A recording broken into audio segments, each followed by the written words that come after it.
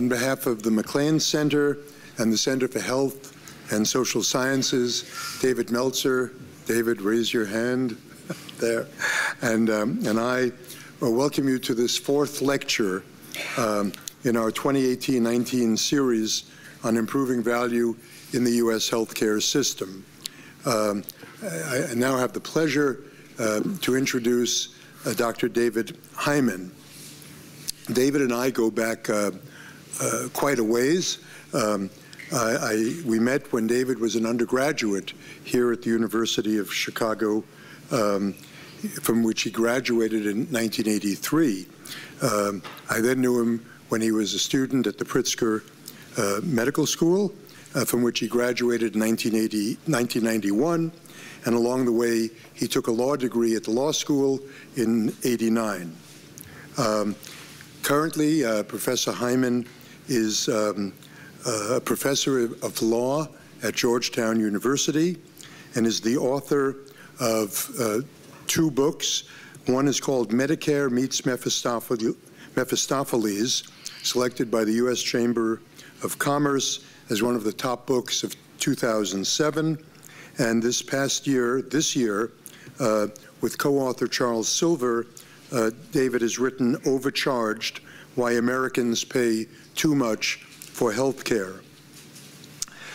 Today, Professor Hyman's talk to us will be entitled, the same as the book, Overcharged: Why Americans Pay Too Much for Health Care. Please join me in giving a warm welcome to David. Thank you, Mark. So thank you. I actually decided to put up on the slide the title of the series that Mark has organized, which has a series of wonderful speakers, plus he included me. I want to talk a little bit about improving value in the healthcare system in the context of the book that we published about 4 months ago. And I think it's purely a coincidence that I'm here on Halloween with the intention of scaring you all about some likely future changes. But before we get to that, let's start with some sort of definitional complications of thinking about the problem of value in healthcare, right? So the first question is, are we going to focus on inputs or outputs? Healthcare providers, for a variety of obvious reasons, have historically focused on inputs. Patients are not necessarily so fixated on inputs and often are focusing on outputs, but they may well have other issues they're concerned with. Another way of thinking about the problem of value is outcomes achieved per dollar spent. B-school types will say this. This is actually a quote from Warren Buffett: "Price is what you pay, value is what you get." The obvious possibility of a disjunction between the two of them. The interesting operational question is, who gets to decide what counts as value and whose views on that subject actually count? And I've just listed a laundry list of possibilities here. Me, meaning the individual patient, or your doctor, or a range of other possibilities, with government in its regulatory hat and also its payer hat. One of the important realities of modern American healthcare is the government is both purchaser and regulator of healthcare services. But the interesting issue, a recent survey that was done out of Utah polled patients, doctors, and sort of administrative types. What do you think are the important measures of value in healthcare? And the striking thing was the most frequent answer among patients turned out to be low out-of-pocket costs, which, if you're an economist, is stupid. And if you're a patient, may well make perfect sense in a world in which you don't really know whether the care is good or not. But you can definitely tell how much it's costing you after at least all of the bills have come in. The other complication in talking about value in healthcare is an agency cost problem, right? Milton Friedman memorably observed there's sort of 4 different possibilities when money is being spent. You can be spending your own money on yourself, your own money on other people, other people's money on yourself, or other people's money on other people. And this sort of straight little simplified 4-part box shows the changes in the way that people behave and the way in which they think about what they're engaged in, including on the question of value. And one of the obviously important realities of healthcare is, for many people, most of the time, they perceive they're spending other people's money on themselves.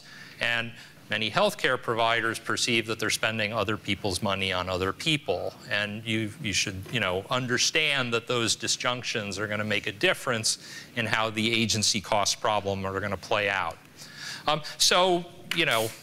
It's always, you can put a lot of words up, and lawyers and law professors use lots of words. It was memorably said by one of my colleagues, we know that a picture is worth 1,000 words. We just prefer the 1,000 words. Rather than do that, I thought I'd put up a very stylized formula for thinking about the problem of value in healthcare. And we can argue about the specifics. I'll come back to this at the very end. But the core idea here, which you can operationalize at either an individual or a population level, is you should sum up the total amount of high-quality, good care, subtract out the not-so-good and affirmatively bad care, and then divide that by the sum of whatever it is that's being spent to purchase it. So this sort of is a different way of formulating the Warren Buffett observation, but in a way that sort of focuses the mind on the value question, because the bigger the numerator is, the higher the value is. The bigger the denominator is, the smaller the value is. And you've got sort of different action points that you can think about operationalizing to improve the value of the healthcare system, which was, of course, the focus of this entire series. So Mark mentioned earlier, and I'll just show you the obligatory cover of our book, Overcharged: Why Americans Pay Too Much for Healthcare. It may be a little hard to see, but the backdrop is a medical bill with very high numbers on it, which is the reality for people who get quite ill, and even those who are not quite ill. If they're out of network or uninsured, they're going to encounter very large bills being sent to them. And you can see the website for the book at the bottom, where we have a variety of additional materials. So the organization of the book, just talk about very briefly, and then I'll tell you some stories from the book that illustrate some of the value problems in the American healthcare system. So part one is about what we think the problems reform should have fixed. There are 14 chapters, and they cover, I don't want to say soup to nuts, but many, many aspects of the healthcare system where there are sort of horrible problems that you can appear and document and pay for, because we get what we pay for in healthcare, and we don't pay in ways that it seems to me are designed to maximize the value of the care. We actually had a pre-publication reading of an early draft of the book at which Dr. Meltzer was kind enough to show up, and he gave the single best blurb for the book, which he, for reasons that will become obvious, declined to put in print. But he said, "David, I felt like taking a shower after I read your book." Which I thought was a nice thing, actually, because it paints a not very flattering picture of a significant chunk of the healthcare system. Everything from sort of the most unbelievably criminal conduct engaged in by marginal characters to mainstream players who figure out ways to game the system and take the taxpayers and private insurers and patients for large amounts of money. And then the second part of the book pivots and focuses on, well, okay, if these are the problems, what should we do about them? And you can see on the screen the range of subjects that we're covering. More on that shortly. But I thought a good way to motivate this is to remind you all of some of the real human cost of the value problem in the American healthcare system. So this is somebody who was filling up the car with gas, and the gas kicked back, and the 9-year-old girl got splashed, and her eyes were burning, and so they ran off to the emergency room, and the emergency department said, "The sink's over there, go rinse yourself out," but not before getting the billing information to send them an $800 bill. While providing really no meaningful medical intervention. You don't like gas, how about bee stings? We've got a $12,000 bill for an emergency room visit. These are obviously people who are out of network, and so if they perceive it's an emergency, they're not going to be able to spend very much time finding an in-network provider. But for reasons I'll actually talk about a little later, emergency departments, it's quite common to encounter an out-of-network ER doc, even though the hospital itself is in network, which is a sort of striking phenomenon. These are some tourists who came to the United States to spend a weekend in San Francisco. The baby fell off the bed in the hotel, wouldn't stop crying. They took him to the local very high-quality hospital named after a prominent tech executive who started a company that's named Namebook, or rhymes with Namebook. The baby got a nap and a bottle of formula, which the hospital was good enough to provide, but they sent a bill for $18,000, which they cut to basically zero after it got some major press attention. This is a school teacher in Texas. School teachers actually have very good insurance relative to much of the rest of the population. He had a heart attack. He got a bill for $150,000. The insurer paid $50,000, and the hospital said, "Thank you very much. We're now going to pursue this teacher for the balance, for the $110,000, again until it got press attention, at which point they accepted, I think, about $350, suggesting something about the real price that they were willing to accept for the bill and the real cost of producing these services. But of course, many of the people who get these sorts of staggering bills don't come to the attention of the news media, and this is not a particularly good way of dealing with this problem. A recent example, actually from last month, a pharma CEO, undeterred by the bad press that Martin Shkreli got, said it's my moral requirement to raise drug prices by 400%. I think he's clearly auditioning for the next Martin Shkreli role in front of Congress. And then there was something that just came out today. Utah will pay for public employees that have high-cost drug prescriptions to get on a plane, fly to San Diego, ride a bus into Tijuana, get their prescriptions filled, and the insurer will cover all of those costs, plus give the employee $500. And they're still net ahead to filling the cost of that prescription in Utah. Now, Jack Wenberg years ago had this example where he said, look, if everybody in Miami agreed to get their health care in Minnesota, we could buy each and every one of them, every Medicare beneficiary, we could buy each and every one of them a top-of-the-line, fully loaded Lexus, and the Medicare program would still come out ahead. This is exactly that. But for public employees in a deeply conservative state. This is an indication that I think we're getting closer and closer to the breaking point, at least for pharmaceutical pricing, if not for broader healthcare pricing.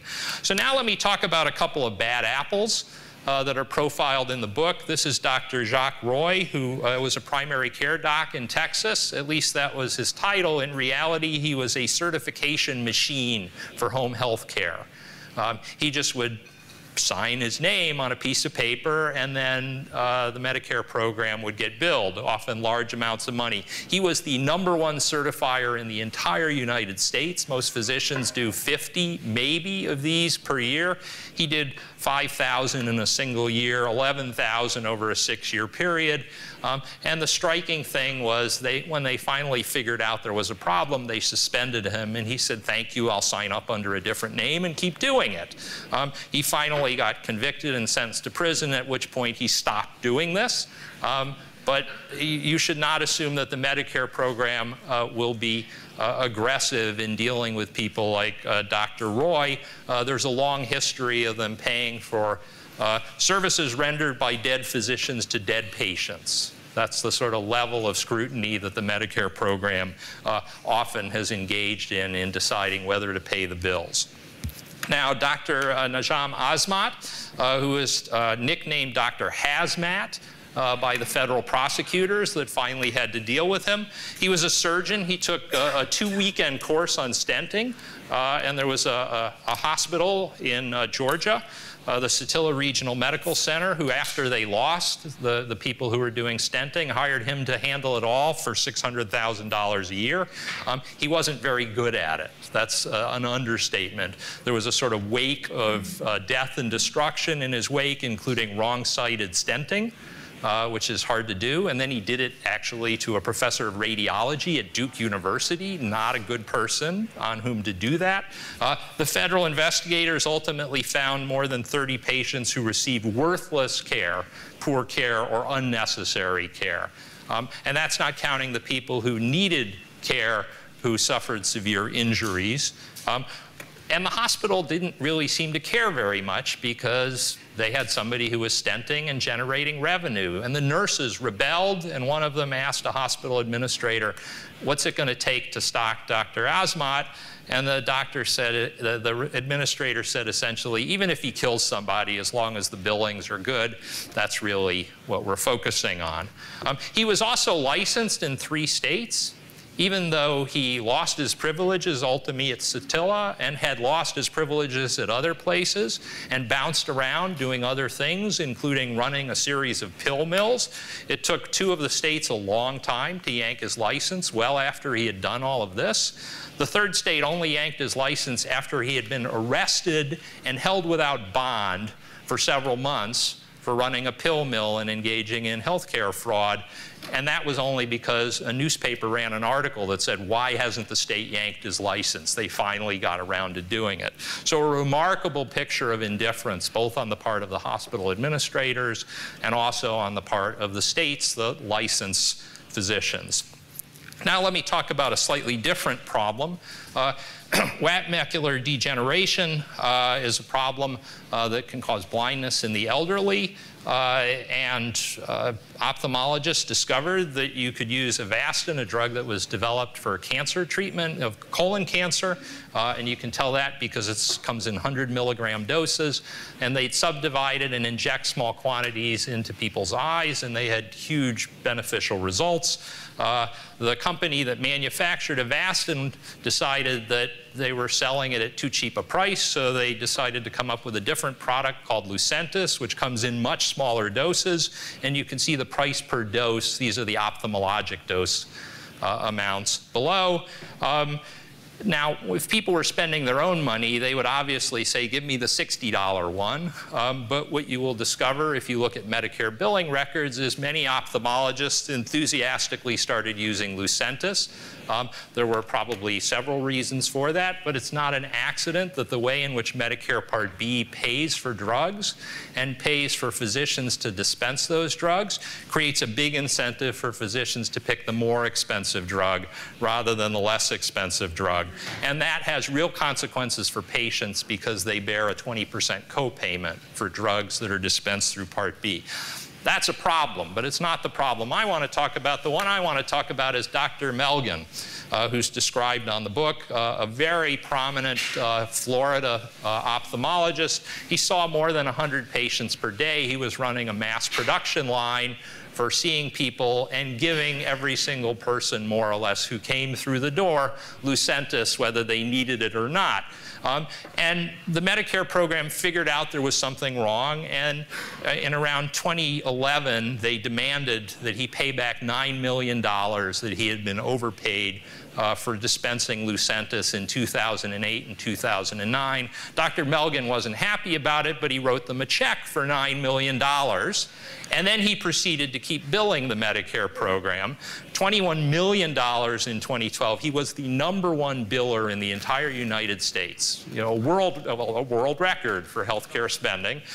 He sort of slackened off in 2013. He was only the 3rd highest biller in the entire Medicare program. The Medicare program just kept cutting him checks until finally the Wall Street Journal actually did some litigation to get access to information about high billers, published an article about him, and then the Medicare program, which indicated it was simultaneously investigating him, started to crack down. Overall, Dr. Melgen was actually engaged in quadruple billing. I can talk about that in the Q&A if people have questions for the Lucentis. And he took the Medicare program for a conservatively estimated about $135 million over 8 years. But he used some of that money when he got into trouble with the people who were the program administrators to make large campaign contributions to his favorite senator, not from Florida, but from New Jersey, a total of $1.1 million. And Menendez and his staff repeatedly went to bat for Dr. Melgen. And I'm going to pick on Senator Menendez, but in fairness, I want to tell you this is a bipartisan phenomena. It applies in the House and the Senate. Many representatives view themselves as representing the interests of the people in their district, and making campaign contributions is a good way to get in the door and have your voice heard. So let me just give you a brief example of one of the arguments that were made. This is an argument where one of Senator Menendez's staffers called up someone who worked for the Medicare program, for CMS, and this is the argument that he gave as to why they should just keep writing checks. Bad medicine is not illegal. Medicare should pay these claims. So one federal employee is telling another federal employee, just keep the money train flowing. It's not your problem whether it's good or bad medicine. We need some other strategy, apparently, to do that other than the way in which Medicare pays for things. Now let me talk a little bit about surprise medical bills. This is some recent polling from a Kaiser Family Foundation survey. Left side is sort of very concerned. Right side is not at all concerned. And unexpected medical bills are the #1 concern on this list of things, many of which are health related, but certainly not all of them. People are not all that concerned about food or rent or mortgage compared to unexpected medical bills and their health insurance deductibles. And there's some good reason for them to be concerned. So I've got a movie that I'm going to try and show, and we'll see whether it actually works. And if not, there we go.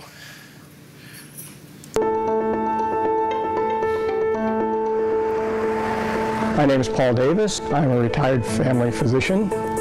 A couple of years ago, my daughter, Liz, was experiencing some severe back pain, and so she consulted a physician. He determined that she would be eligible to have an operation to fix her back, and she underwent the procedure successfully. When she was discharged home, she was given a prescription for a pain pill. She had insurance, and it paid for almost all of the operation except for a deductible. Then the physician ordered a urine drug screen. She never was given the results of that test, and so she basically forgot about it. About a year after the operation, she got a call on her cell phone and was told that she owed $17,850 for this urine test. When I found out, my immediate reaction was, this is fraud. This is price gouging of incredible magnitude. I was the program director for the physician assistant training program here at the local university. For $45, we did background checks and urine drug screens on our accepted students. There is absolutely no way that what they did was worth the amount of money that they charged my daughter. They tested for things like Valium or Xanax, $2,975. Methadone, which was $850. One of the most amazing things on here to me is they did skeletal muscle relaxants, $1,200. All of these things just outrageously overpriced and aren't even really necessary. Not in routine post-op practice. My biggest concern was my daughter and her husband and what something like that could do to their credit rating if they did not settle this bill somehow. And so I paid $5,000 to these people to settle this bill. The lab's attorney said that their pricing is consistent with the industry. And I was just livid that these people would have the nerve to charge this amount of money for this service.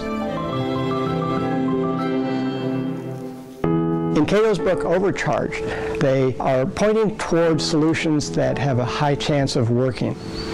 Until I read the book, I was very much in favor of a single-payer system because I don't think I really understood that overinsurance is shielding us from the market forces that ought to be at work. Even though I'm retired, I believe in the principles of what the medical profession is supposed to stand for. People are being overcharged throughout the country, and I hope that the ideas in the book gain traction. Okay, so let's go back to the presentation, and I'll talk more about surprise medical billing, where we see it and why we see it. As I said previously, when we were talking about the case out of San Francisco, hospital emergency departments are a very common location for people to get surprise medical bills. Let me actually just ask, how many of you have either gotten a surprise medical bill or know someone who has? Okay, so this is an indication of the prevalence of the issue. Now, these are facilities where this is a nicely done study that came out just over a year ago, where they looked at the likelihood of a patient at a given emergency department getting an out-of-network bill. And what you see, the x-axis is basically time. And the vertical point where there are dashes right underneath the x-axis are where the hospital switched the ER staffing company that it was using. And what you see time and again is a sudden and dramatic increase in the likelihood of someone going to that emergency department receiving an out-of-network bill. And the key point is the likelihood of out-of-network was 0 or close to it prior to the switch. Right? So you know what the baseline is of the likelihood of out-of-network, and the causation is clearly a result of the emergency department staffing company choosing to be out-of-network and the hospital choosing to contract with an ED staffing company that's out-of-network, and you're looking at rates ranging from 33% all the way up to 100%. This is about the ED staffing company and the hospital's contracting decisions. Hospitals are able to solve this problem. That's why the rate was 0 before they switched.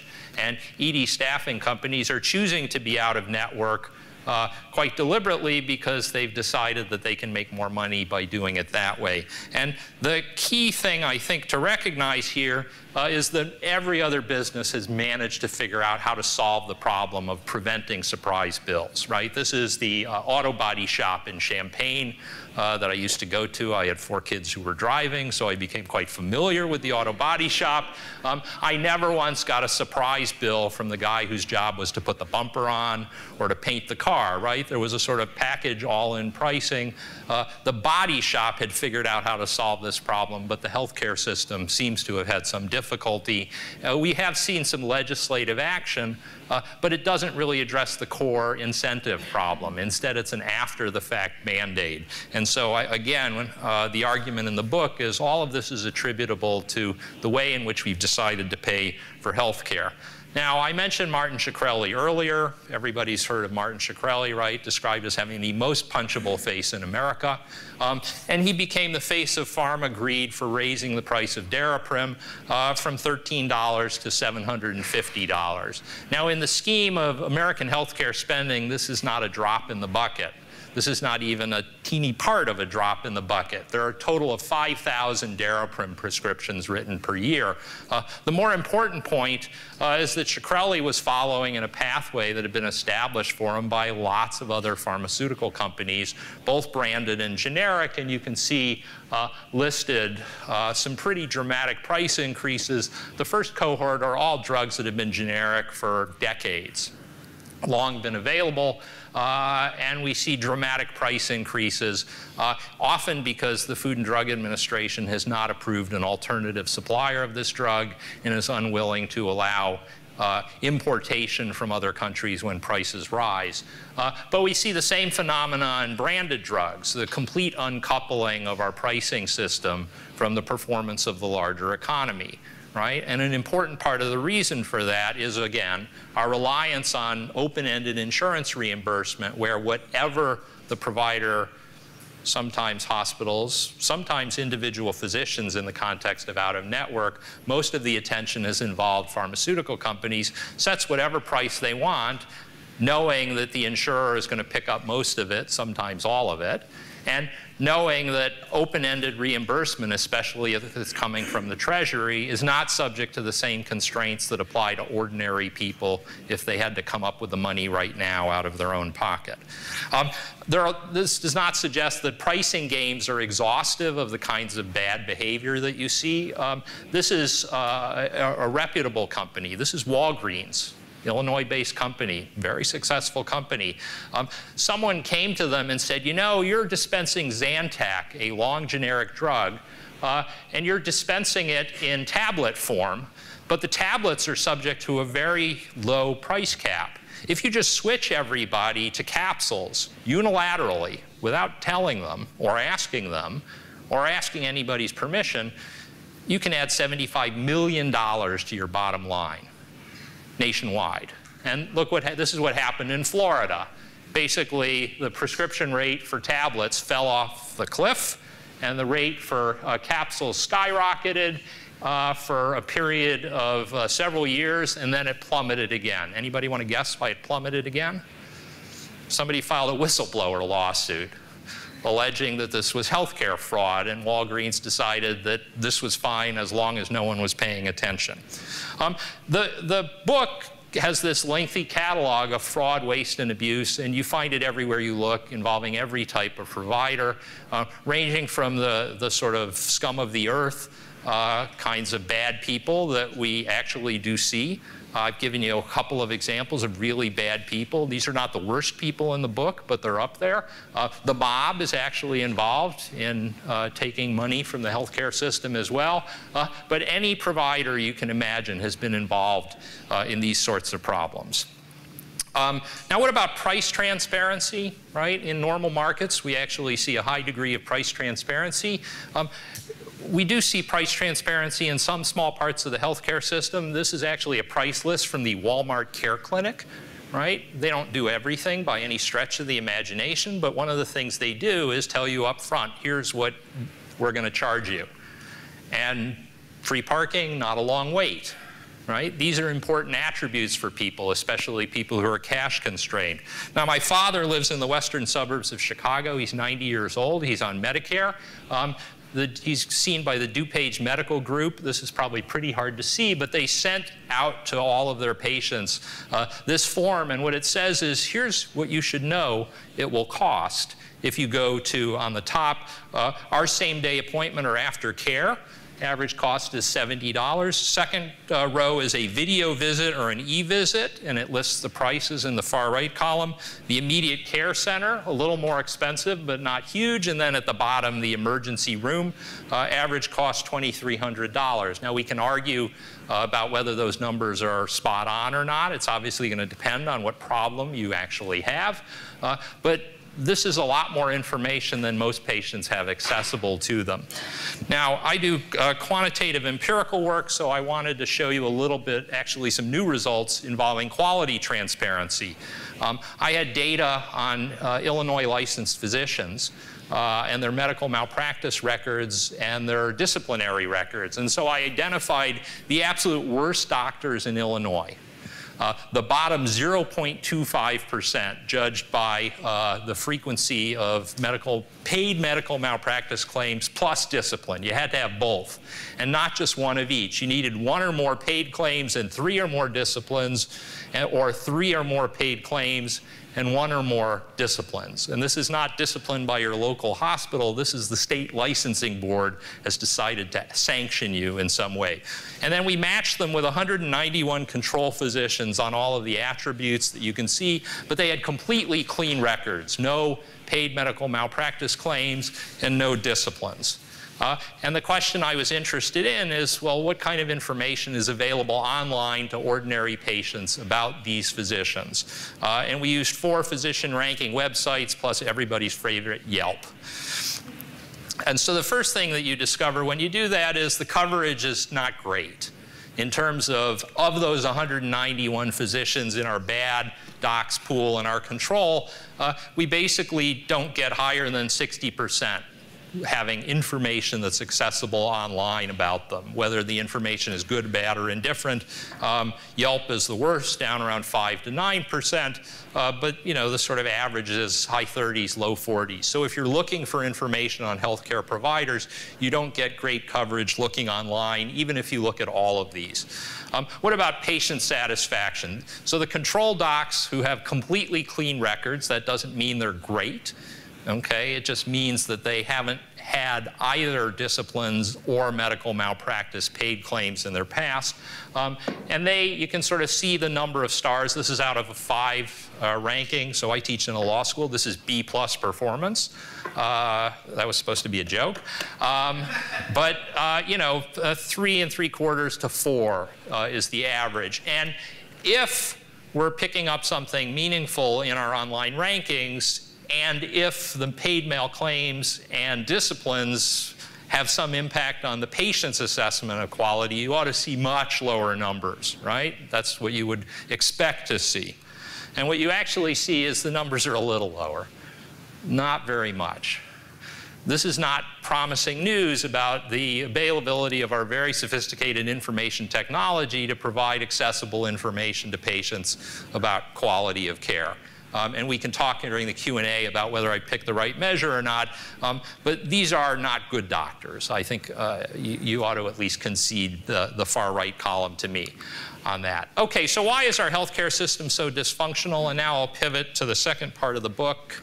Our argument is that the way in which we've chosen to use insurance, rather than using it for catastrophes, we use it for everything. And everyone perceives that they're spending someone else's money. Now, we've seen some changes of late with high deductible health plans, which have had some interesting consequences. But the difficulty is people's expectations about how their health care ought to be delivered and how much they care about the price of it are greatly influenced by whether they're facing no cost at the point of service, staggeringly high costs, or somewhere in between. And again, the price at which the exchanges take place are influenced by the provider's knowledge that insurance is on the other side of the equation. That's why our list prices have climbed steadily, much faster than the rate of inflation. The second complication is we see political control of healthcare spending. Depending on whether your team is in power, you might feel differently about this, but you should recognize that elections are what they are, and so other people will be in charge of the system.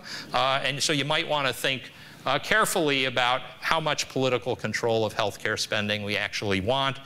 We also see all sorts of regulations that have an impact on the healthcare system, tax subsidies, mandates on what insurance has to cover, and significant limits on market entry. And disruptive innovation in other industries has been the most important driver of both innovation and value improvements, higher quality at a lower price point.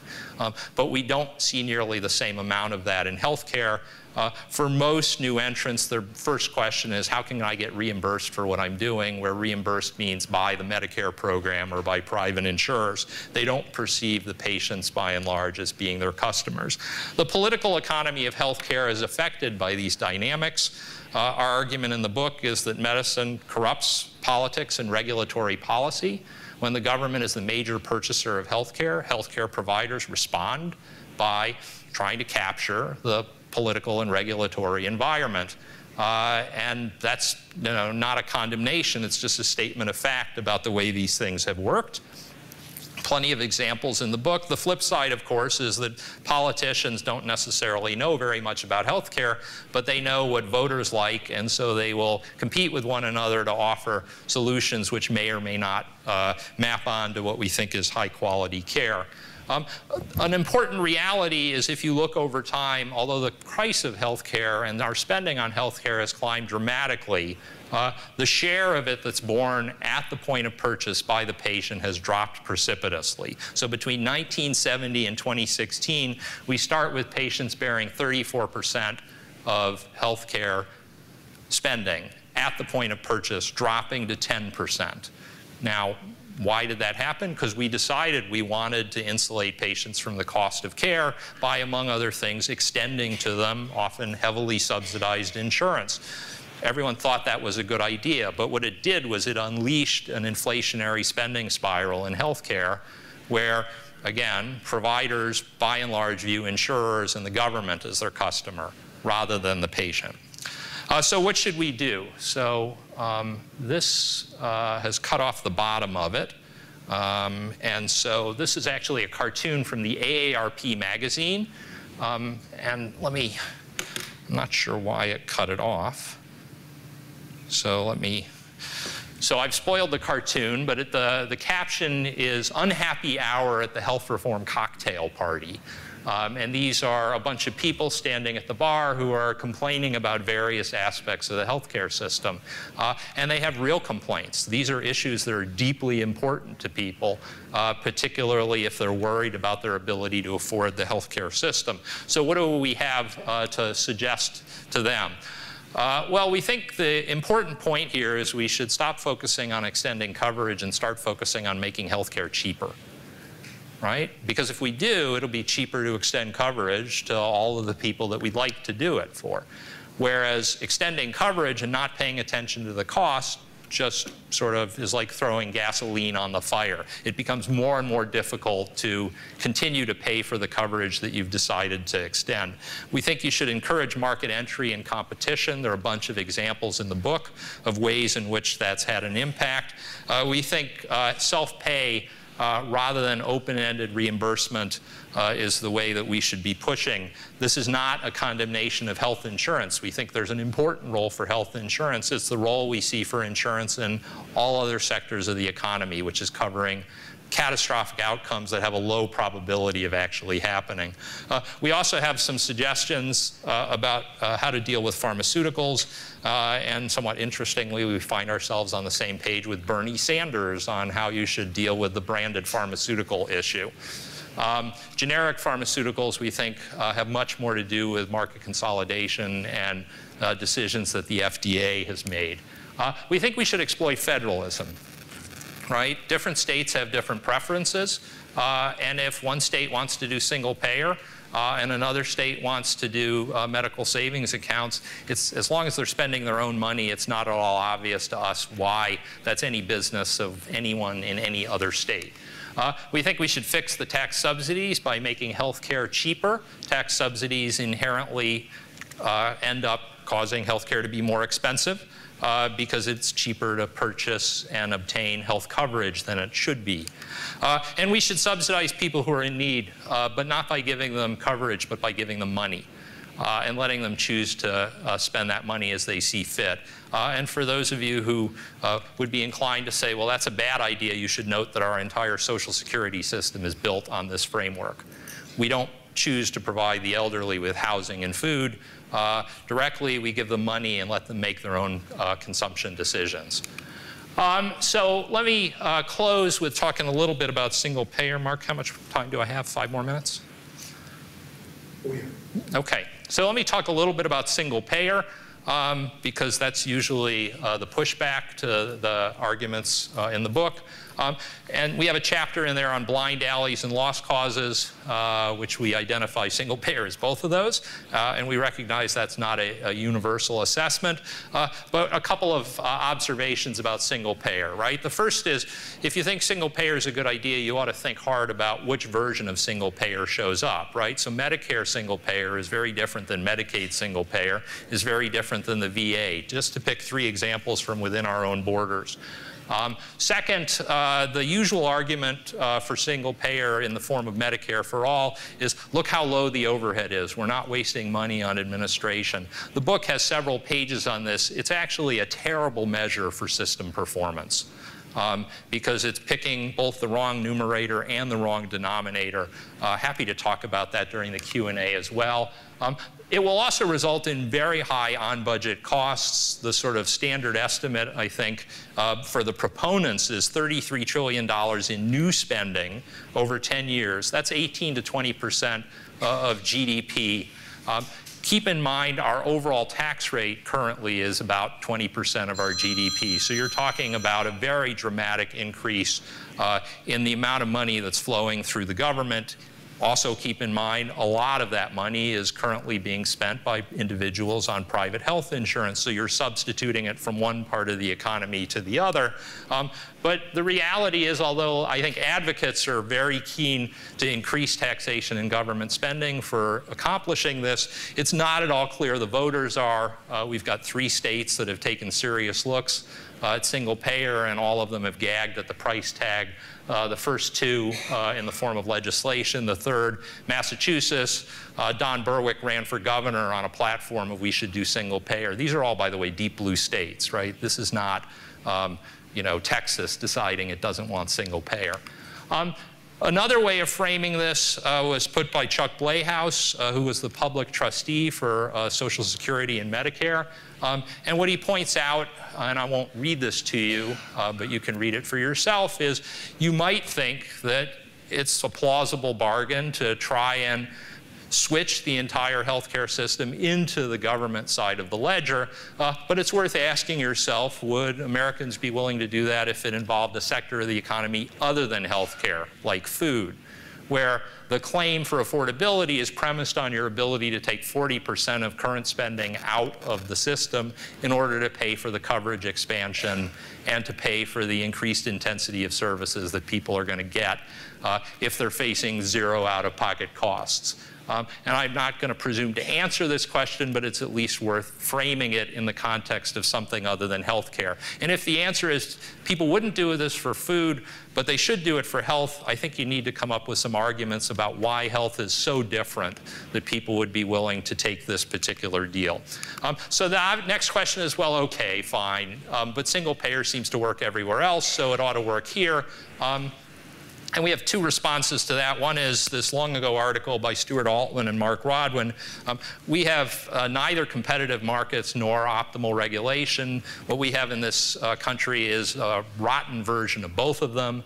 And so you need to explain why we'll, by getting rid of the former, we'll actually be able to fix the latter.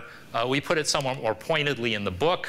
That relative to other countries, our government is uniquely subject to pressure from special interests, and it also often behaves as though it is run by idiots. My office is down the hall, down the street from Capitol Hill, and I have lots of evidence to support that last sentence. So let me close. This is actually a figure that Uwe Reinhardt sent out in one of his Christmas cards, where he was pointing out. Actually, let me set it up in this way. The often given explanation for why we don't have universal coverage is that Americans are sort of uniquely selfish people. And if only we were willing to sort of step up, then we'd be able to do it. Now, Reinhardt's observation in this figure is, gee, maybe the cost of health care has something to do with the extent to which we're generous. That is, we're looking at a very different supply curve. Even if we have the same demand as other countries for universal coverage, our ability and willingness to fund it are influenced by the price point that we're facing. And the summary that I actually give of this article is, Americans aren't selfish. We are the most generous people in the history of mankind. We're willing to pay for our healthcare system, no matter how much it costs. Not for everyone, but we just keep paying, right? So don't say we're selfish. We're actually sort of remarkably generous. So let me return to the value in healthcare framework. And this is actually a quote from Don Berwick, where he indicated that when he stepped down as acting head of CMS, that 20 to 30% of health spending yields no benefits to patients. That means we're not doing very well on either the numerator or the denominator. And this is a target-rich environment for improving. And let me close with the important observation that no matter how good our intentions, they are not a substitute for doing good policy. I'll stop there, and I'm happy to take questions.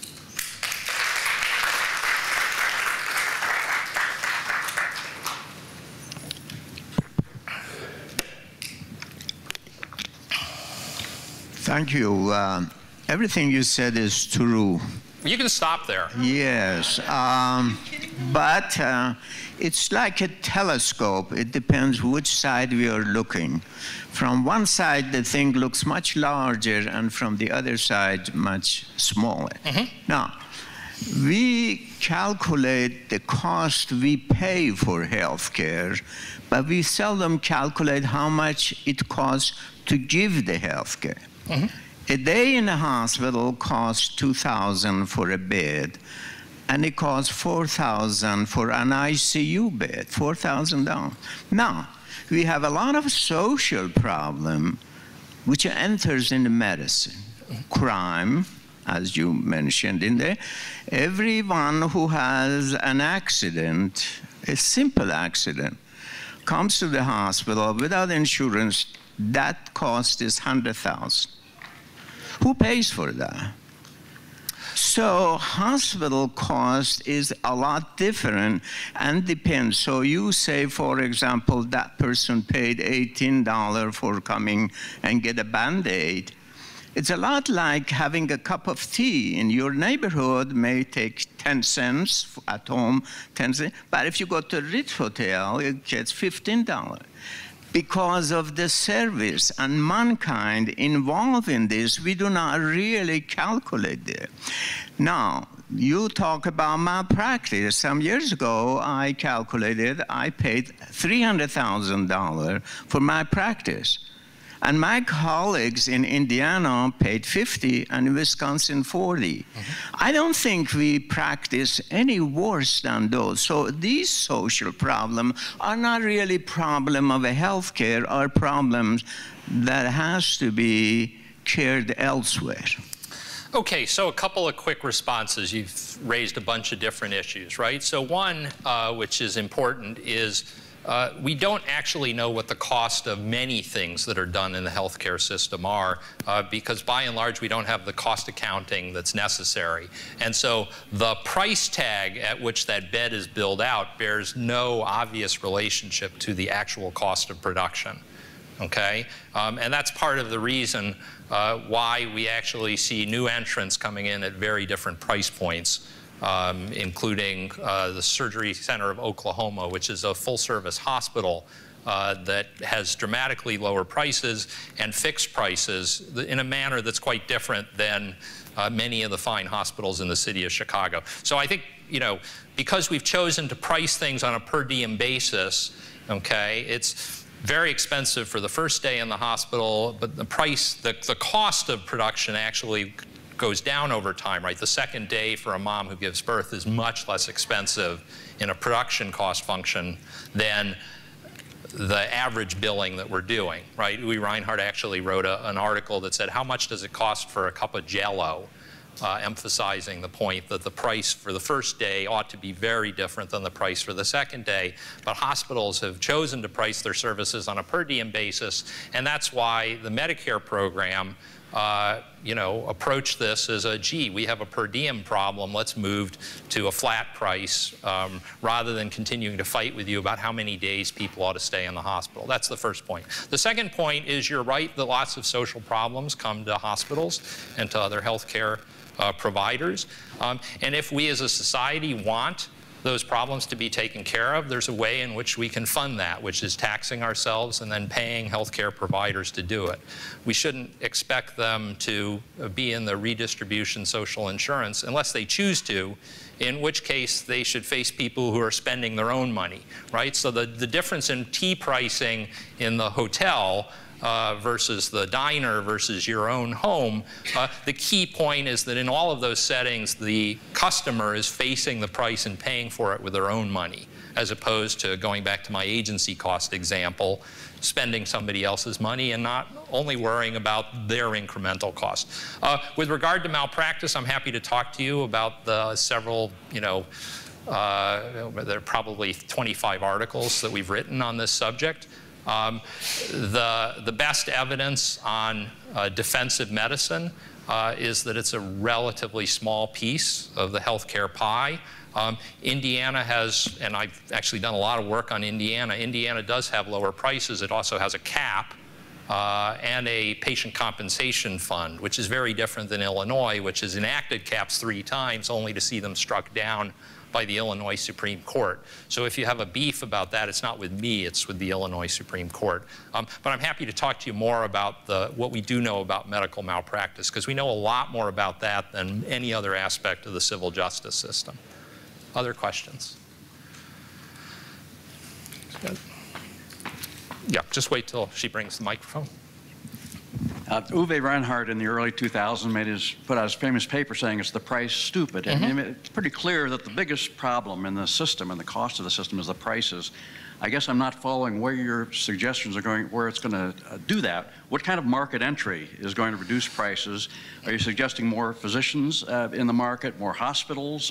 What do you suggest? It's a great question. And I agree with you. I actually cut out the slides that involved cross-national comparisons because you heard from Ashish Jha 2 weeks ago, and Uwe Reinhardt's done some work, and other people have obviously done work. So the obvious question is, okay, what's going to cause prices to come down? Well, the reason why prices are so high is because healthcare providers perceive that the person who's buying it from them has an unlimited budget. Okay, and the reason why we see out-of-network bills that look the way that they do is because starting at a higher price causes the in-network provider to pay a bigger share of it. And if they're, on the other hand, facing someone who's spending their own money, and there are enough of them in the market, then the model of the sky's the limit for pricing and I'll negotiate at the back end starts to break down, especially if they're alternative providers of the services. And with regard to where are other providers going to come from, we actually talk about retail medicine as an important driver of market entry, obviously not for intensive care unit services. But we shouldn't have a situation where intensive care units are out of network compared to the rest of the hospital. And we actually have examples of that as well. Right? We ought to stop playing pricing games on the sell side, but the motivation to do that is incentives driven off of the buy side. So, David. I want to push you a little harder on your prescription, which I read a little bit as saying if only people were more sensitive to price, the markets would be better policed and the incentives would be better aligned. And I understand that for sort of people who are not high utilizers and sort of the retail side of it for most of us who are pretty healthy most of the time. Right. Maybe. And I think the argument can be made against that.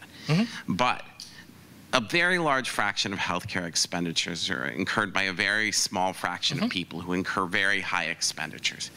And so my question is, how do you envision that working? How should we, if this is the prescription, be creating incentives that incentivize economizing on care when people are very ill? What are the structures that you think would work? And to the extent those structures are familiar, what's your read on the evidence that they actually do work? Sure. Great set of questions. So you are absolutely right that a small share of people are responsible for a massively disproportionate share of healthcare spending, right? So, I mean, we could talk about the specifics, but I think they're well known to everybody.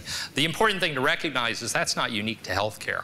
If you look at the fire insurance, a relatively small number of people get catastrophically wiped out. So the presence of that concentration is not an indication that we don't have mechanisms for dealing with that. Then the follow-on is, okay, well, maybe there's some gradations that we should worry about. And the first cut is obviously people who have chronic illnesses who are high utilizers versus people who have catastrophic medical expenses but may or may not have chronic illness. Unless it's at the end stage of the chronic illness. And I think you want to think separately about those two types of people. Remember, I didn't say we had anything against having people buy catastrophic insurance. And catastrophic insurance that's going to be more hard-nosed about this because people will be buying it with their own money as opposed to obtaining it, in a way that allows them to pretend that my employer is footing the bill rather than myself. Okay? So the next observation is we see high prices for some healthcare patients. That's a volume effect times a price effect, right? On the volume effect, the issue is, well, did you actually need all of these things that the healthcare system has decided to deliver to you because it runs on autopilot? Maybe you do, maybe you don't. Who should be in the business of deciding that? That was my first slide about who should be assessing value. And on the price side, I think, again, the impact of less use of open-ended third-party payment is going to end up affecting prices. We're actually seeing this already, not helpfully, in the back-end negotiation over out-of-network bills. So, you know, the urine movie that I showed you would happily took $5,000, but they were busily sending out bills for $18,000, which, as the lawyer indicated, was industry standard. But we don't see that, again, in any other sector of the economy. So the question I would come back to you is, well, maybe healthcare is different, but is it so different that it's dysfunctional this way when it hasn't been this dysfunctional previously? And we don't see any obvious strategies for fixing it that don't, I mean, we, meaning Charlie and I, don't see obvious strategies for fixing it that it will rely on top-down government regulation. We're trying to deal with it in a way that maximizes the value patients get when we think they are the best judge of what they should get in combination with a physician that they trust. I mean, I guess if you're right about that, then you would expect the private market to look better than Medicare, for example. There are some incentives there, and it's not it's not an obvious, yeah. No, that's where the efficiency really is. In fact, it's kind of the opposite in the U.S. So part of the problem with Medicare is you know, you get shadow pricing because the individual insurers correctly perceive that the employers are their customers rather than the individual patients. So I agree with you that the private market is by no means a model of efficiency, and you know, some of the conduct we're describing victimize private insurers, not just public insurers. I mean, I guess what I'm thinking is the problem here is you don't have one bad incentive.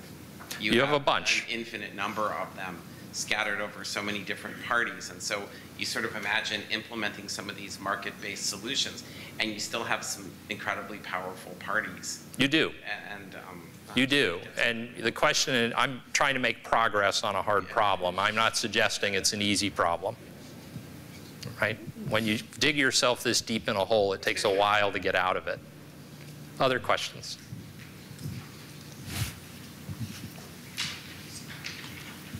Hi, thank you. Sorry if this is a bit off topic from what you're talking about, but one thing that's interesting is the electronic medical records. So usually in most industries, technology actually makes providing services more efficient. Turns out in healthcare, it seems that people have actually wasted a lot of time and physician hours, and there's probably lost value through the EMR. So I don't know if you have any suggestions on how that can be improved or whether there's some more value to be had in that regard. Yeah, it's, you know, you can tell the story over and over again with any number of innovations in healthcare. The part of the healthcare system where technology works is the billing department. Yeah. It sort of is seamlessly effective at sending out bills with very high numbers. The reason why we've lagged in adopting EMR, and there's actually a chapter in the book that talks about it and talks about the way in which, you know, the healthcare providers actually held up the federal government to say, we won't adopt electronic health records unless you pay us to do it, which again is not the way in which we see other sectors of the economy behaving. And then guess what? If they were paying for it, they decided to attach certain terms and conditions, and then the people who were buying it were not focused on what was actually best for patient care, let alone what would be an effective system. They were focused on regulatory compliance. It's in a microcosm. It's not off topic at all. It's exactly the same problem. In terms of a fix, I junk your current system because it's the source of immense dissatisfaction. I hear less now about physicians quitting because of medical malpractice premiums and more about them quitting because of the electronic health records, which is not a promising sign. And then, you know, the difficulty is, I think, in all fairness, federalism offers a solution to this as well. Rather than trying to mandate a top-down, standardized, you must do it this way, let's do some experimentation. I think, in fairness, we do want, you know, reciprocity of record exchange and interoperability. And so standard-setting organizations are an important part of that. And again, I keep saying this, other sectors of the economy, why is it that healthcare is so different? Wait, are you saying you support government helping with medical records like the standardized? No, standard-setting organizations are not government. Okay, and I don't have any brief against government as long as it does a good job in areas where it's constitutionally authorized. This is not an anarchist Setting organization, not governmental, like private. What is this organization? Why don't I talk to you offline about it? There's a long established, I mean, the reason why electrical plugs look the way that they do has everything to do with a standard setting organization. Any other questions?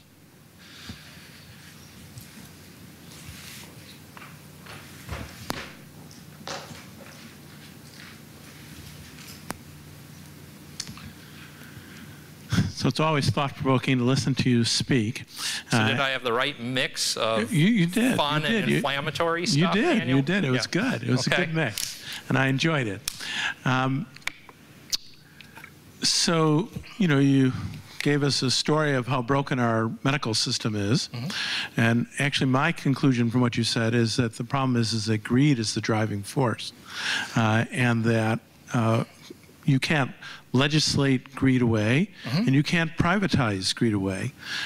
So we have to choose between two evils to try and come up with a healthcare system that actually accomplishes the goals, which are to meet the needs of the population of patients that are being served, to try and maximize their health and well-being. So you talked about some of the problems with single payer, and you said, well, we can't possibly accomplish it because we have too many other problems in our system. You said more than that, but that's at least part of what you said. What are examples? Is there an actual set of examples of privatized healthcare systems that actually have the health outcomes that the single payer systems have accomplished? So let me start with the greed point. So do you have a cell phone? I do. You do. Do you know who makes it? You don't know. And you don't care because it works, right? But how many of you have iPhones? Okay. Do you think Steve Jobs was greedy? Do you think the people who worked for Apple were greedy? Everybody's greedy, right? The issue is to basically motivate them to turn that in the interests of someone other than themselves, right? So I won't quote you Adam Smith, but you know the quote about, and we can do, you know, Milton Friedman, or we can do Gordon Gekko. It sort of all depends on which version would most inflame you before you go off to rounds.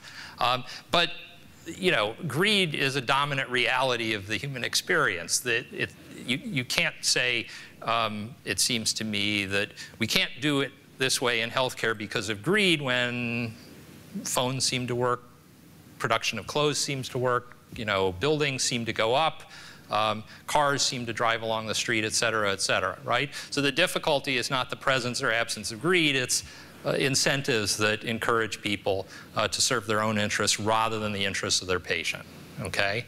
And if there are ways of doing that that involve government action, then that's just fine if they're superior to, you know, and there are circumstances where there would be, right? So you think about externalities, and you think about monopoly, and you think about public goods, and all of those are justifications for government intervention, okay? But just, I think you should get away from the proposition that there's a group of virtuous, non-greedy people out there that we can rely on to run our system or to deliver healthcare services. Okay, then on the, what's my case study example? You know, so you're not going to find one in the United States because we have, you know, Medicare, Medicaid, a variety of systems, and pretty aggressive state regulation that in many states chills market entry because it's serving the interests of incumbent providers. In terms of, do I have a model of this particular approach that we're detailing? The book talks about Singapore as a proof of concept. Now, Singapore is obviously much smaller than the United States. It's ethnically diverse, but not as diverse as we are. I mean, one of our small states has a population that's at least twice that of Singapore. And we're not, obviously Singapore has some governance problems that we're not recommending either. But the core point is there are ways in which other countries have experimented that we might want to think about learning from. And you know, that's part of the reason why I think federalism is a good approach. If Vermont wants to do single payer, let's let them do it and see what happens. Right, but I think that's the point, is that there are lots of experiments going on to try and achieve the approach to healthcare delivery. But right now, I would say that in the world, single payer is probably the most successful approach to healthcare delivery on a national basis. So, you know, look, we can argue about the significant variation among countries in what their single payer looks like, as well as the variation in which their delivery system looks like. You also find, as it happens, unhappiness everywhere you look.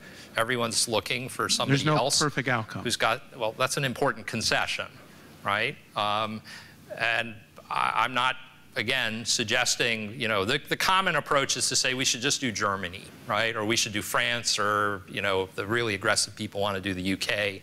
Many more people want to do Canada just because it's close and you can visit, and, you know, they have good croissant in Montreal and so on. It all must be connected. Truthfully, I don't care which of those individual states do, but I think trying to do a top-down solution for the whole country isn't working. Can't see how it's going to work. We've suggested one pathway. We're open to others. Yeah. So I wonder if you could go back to the point you made about the, you have to go back to the slide, okay. The Yelp ratings. And I'm sorry, the which? The Yelp ratings Yelp and the ratings. generally poor correlation between information and real quality in healthcare, and talk about how you think that affects the viability of a market-driven. That's a real problem, right? The reason why I showed you the results is because I'm trying to, you know, fairly present the problems, not just with what we're doing currently, but the limitations on our ability to do it.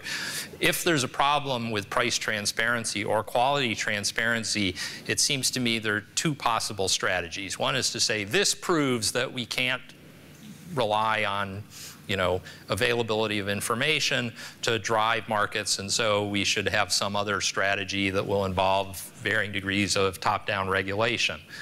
The other is to say we have a market failure problem. There's informational asymmetry. The current market isn't providing it. Why is that happening, and what can we do to fix it? And I'm very much in the second camp. But the reason I presented you the results is to say these are really bad doctors, but they look pretty much the same to people who are unsophisticated. And if you're concerned about quality of care, that ought to scare the heck out of you, right? So do you have a solution? I'm thinking I should go and give all of those doctors that I know are bad 1-star ratings and enlist you and your friends to help me. Well, you know, I did the work. I can tell they're bad, right? These are not, you would not send your mother there, right? And you ought to worry about other people's mothers going to see them. What I didn't show you, by the way, right, it's easy to say, oh, those are just doctors. I used the same data. In the interest of time, I left off this slide. I used the same data to construct the portfolio of physicians with privileges at about 130 hospitals in Illinois. They had to have at least 100 physicians on staff for me to include them, because I was worried about, you know, obviously small cell problems.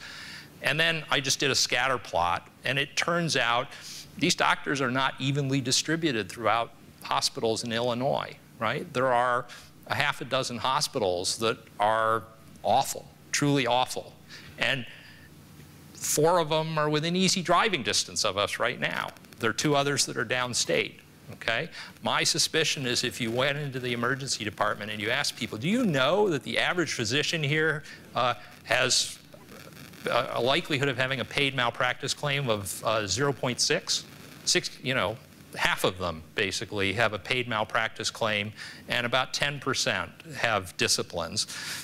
None of them would know, right? They ought to be put out of business, right? And I'm not suggesting, I'm not suggesting that good doctors go there and become bad. I think the much more likely outcome is this is where the bad doctors end up. And again, if you had a bad car company or a food manufacturer that was delivering product that was unsafe, we'd close it down in a heartbeat. But here we take a, oh, even a bad doctor is better than no doctor. Not always. So I think that's actually an important role for regulation because, you know, the example of the doctor who was licensed in 3 different states, and one of them didn't take away his license until he was in jail for healthcare fraud, multiple months of running a pill mill. That doesn't suggest the state's doing a particularly good job. We ought to get them to do a better job. Please. So I would agree with you on some points, but my counter argument to you would be that I think patients want insurance. Okay, I actually work in the insurance industry as I'm a physician. I've been a physician reviewer for years, and you know I can certainly say, based upon my experience, I've seen a lot of bad medicine practice across the country.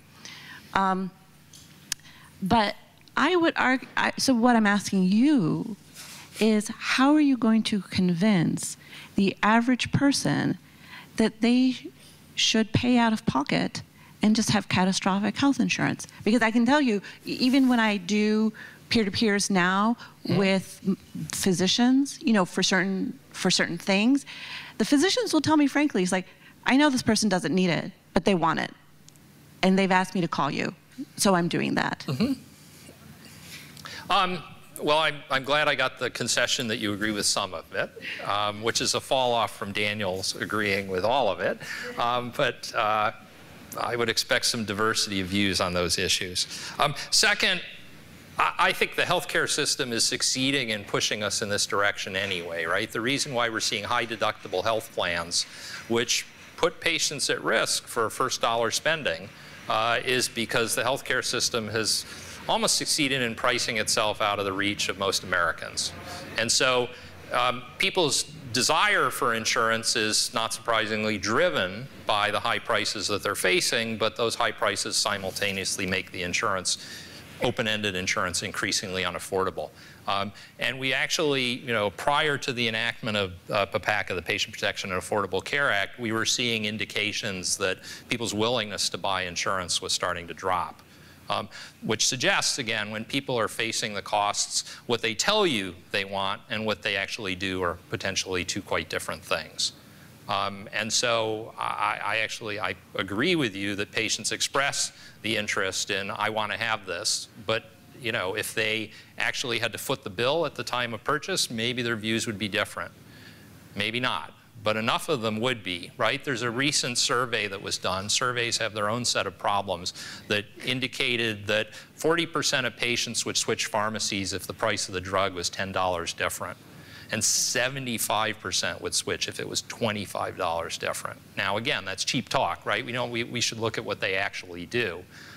But there is a price at which people will say, yeah, my kid going to college is more important than my having this additional test.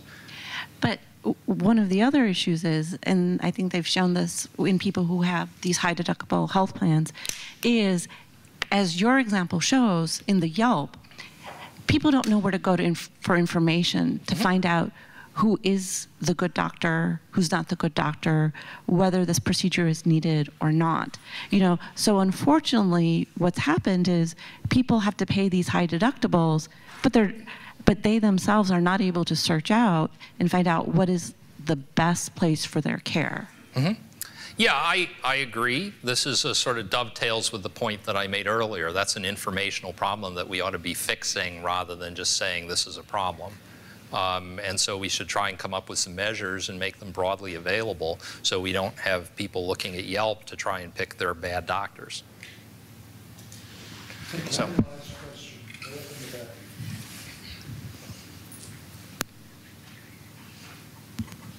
Hi, thank you. I have a question as it relates to the quality versus cost of care, and specifically your comment about the cell phone. Speak louder? Yes. Okay. Specifically your comment about the cell phone with the quality versus cost of care. My question is, So half of all personal bankruptcies in this country aren't the result of an unpaid phone bill, but rather the result of an unpaid medical one. So let me interrupt you right there. That's actually a misstatement of the findings of that study, right? That study found, we can leave aside, there's actually several studies which find differences depending upon the measures. They used an overbroad measure of bankruptcy, and what they found was that using that overbroad measure and without a control group of people who had the same amount of bills to see what they actually did. Looking at a file of people who filed for bankruptcy, so you're actually selecting on the observable, which is a problem as well. They find that lots of people, close to 50%, had medical bills, okay? 100% of them had bills for food, but we don't blame their food bills for their bankruptcy, right? So I'm sorry, let me let you continue, but this is a sort of common perception that's not, in fact, I think, a complete statement of the findings of the study. But please go on. Yeah, I appreciate your perspective. Thank you. My question is, how are we able to provide care for our patients when that care becomes prohibitively costly? Forgive my stutter. When that care becomes prohibitively costly, how are we able to actually provide them with quality care? And one example I think of is aging. You know, how at a certain point we will all need that long-term care in some capacity. So how are we able to actually provide that for our patients? So the implicit assumption in your statement is that if you can identify a need, then it's the job of the healthcare system to provide it. And again, we don't think about anything else in that fashion. And the question you ought to be asking is, what are we either individually or collectively willing to pay for ourselves and for other people? And then how we go about delivering that is downstream of that decision, right? The standard trope is I can identify a problem and that implies the obligation for a solution. And I don't actually share that view. And I think lots of people don't share that view. If, going back to the Uwe Reinhardt figure, if the price point for healthcare was a lot lower, we'd be able to do a lot more for a lot more people. And that's why our argument is we should be focusing on price. Volume, not so much, mostly price for reasons that we've already heard. And then we'll have lots more money to spend on all of the problems that you can list. Okay? I want to thank you for coming back to the university and for giving this wonderful talk. Thanks. Thanks very much.